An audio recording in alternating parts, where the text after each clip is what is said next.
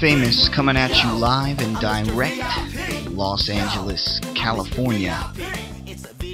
Chorus and Verse, chorusandverse.com.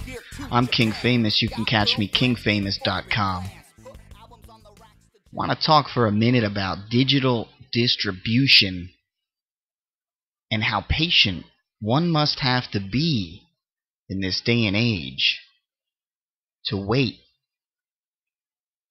while the album is being processed. Now, no matter what company you might be using out there, there's a handful of them. TuneCore's one. CD Baby's one. I'm sure there's a handful of others out there. Email me at kingfamous@hotmail.com. Let me know which one you're using. So 4 months was the waiting period for the latest album, which thankfully very proud to have released now with a group called DADADA. The name of the album is Jersey Beat, Jersey being New Jersey, and the whole idea of the album was to have fun. And for those of you that are favorites of the genre of rap music before it was taken over by a more angry undertone, you might enjoy this album, Jersey Beat by DADADA. Now, when you're waiting for your digital distribution to happen, you'll do a few things. You'll give it a couple months, as most websites will wait you to ask a couple months, and you might email them back and say, hey, is this actually happening? Are you guys doing this? Because you're turning over the music to them. Now, if you're one of those people or groups, or you're having someone manage your stuff and you don't read the end user agreement, you could be basically turning over your entire music rights to the particular distributor, if indeed they have that written on their side of the contract. I've always wondered why we must sign off end user agreements on websites with the site that's performing this service, yet a lot of the time when we're providing content, meaning our music and our creative endeavors, which are now packaged digitally, we're not proposing an end user agreement. We basically have a yes or a no whether or not we're going to use it. You know, for instance, if you read Vimeo, if you read broadcast sites like Justin TV or perhaps Ustream, in fact Ustream TV, which I read a month ago, they own your stuff. Or in other words, they have the right to republish, repackage, rename, rebrand, and use your content, music, video, etc., to the end of time. So you're basically saying, here, take all my stuff, do whatever you want with it. And that doesn't necessarily mean you're going to be recompensated or compensated at all for your product.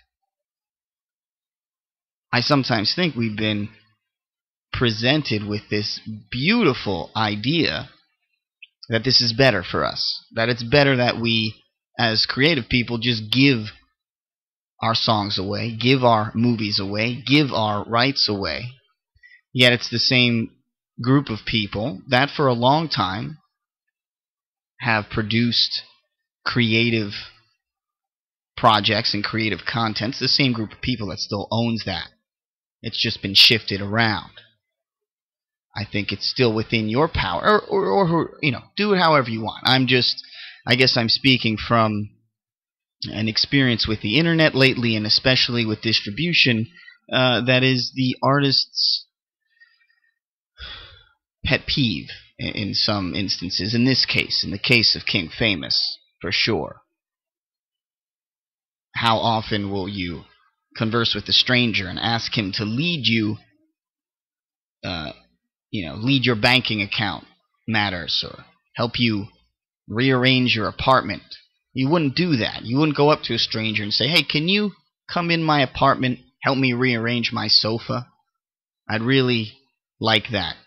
So why are we giving these people our tracks? It's with the promise, of course, that the track, the music, the movies, whatever it may be, will get to a greater place. But indeed, it is advisable, and I hope everyone's doing this, to be signed up with ASCAP or BMI. And I'm advising that because those are two of the oldest music conglomerates or unions or groups, what have you, that have been around forever. And to this day, TV and radio and movies are still using those services to pull tracks for their particular projects. I often wonder where we fit in the tier system, in the structure, in the caste system. Now, it's true. The artist can move anywhere up and down that caste system at any time, and it is because that creative artist possesses something unique to them, but common to others because of the form that it takes, in this case, song. So, after all of this, I hope I've made it clear that even though we are presented with the promise of the magic beans, we shouldn't necessarily be planting those beans. Maybe we want to save them, put them into a safe, or dissect the bean, learn how it is made, make our own beans, and sell them back. Something to ponder. Hit me up at kingfamous@hotmail.com. Search for the new album by DADADA, Jersey Beat, on iTunes by searching DADADA, Jersey Beat. That's J to the E to the R S E Y BEAT. I'm King Famous. You've been listening to me, chorus and verse. I'll see you next time. Peace.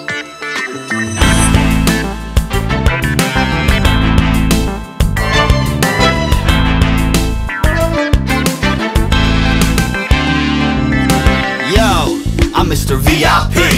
Yo, I'm Mr. VIP. Yo, I'm Mr. VIP.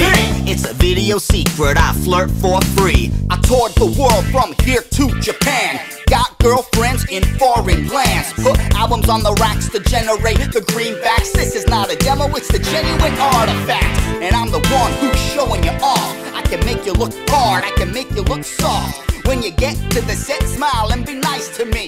Yo, I'm Mr. VIP.